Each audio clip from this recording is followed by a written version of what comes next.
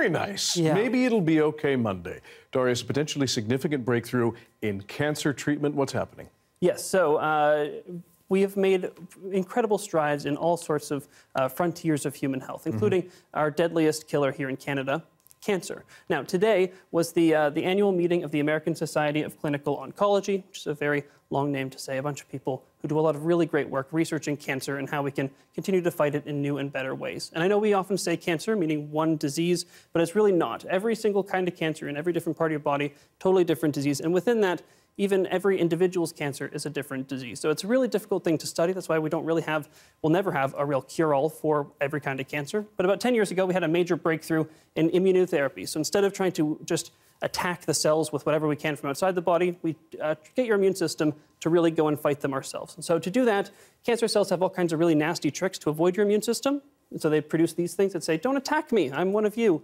But if you block those, then the immune system can really get it. And now we're finding all kinds of ways, all different cancers. Well, this is really, really useful. And as we improve our testing, we can find better every cancer that an individual has that can really do this well.